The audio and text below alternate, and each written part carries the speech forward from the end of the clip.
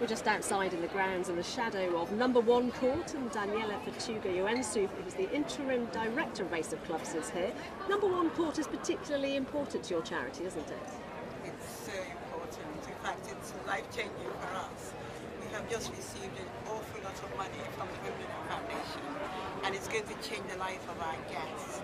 And it's come from the proceeds of an event that they had in May, and we are so excited. And charities such as ours really suffer from short-termism, not knowing where the funds are coming from.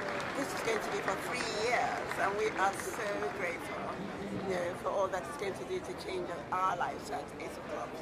Can you explain a little bit to me about what Ace of Clubs does and where this money that's coming from the #1 court and from the Wimbledon Foundation will go?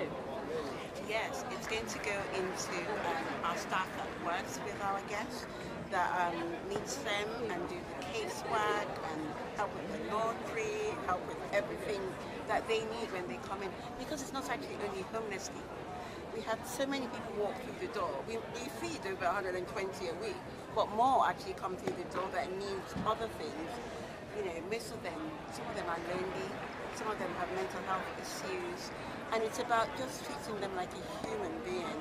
To say, come and have a shower, new underwear, and their lives, already they're beginning to feel better.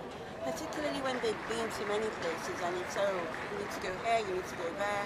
They couldn't afford the travel, they then come to us.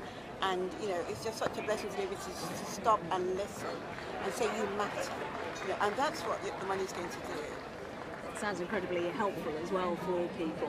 What kind of a reaction do you get from them if they do find out that some of the money has come from the Wimbledon Foundation, or even from court #1 if they know that?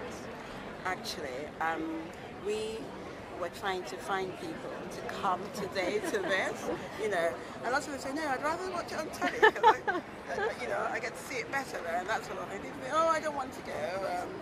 I think they think it's for a certain group of people, and they thought that maybe they might not be welcome. Well, we go and tell them now what we've experienced today, and we are having a fantastic time here. They are just amazed actually that money actually has come out of Wimbledon to them, and yeah, I can't wait to tell them all about it really. Excellent, certainly an event for everybody. Thank you very much. Thank you. Enjoy your day. Thank you for having me.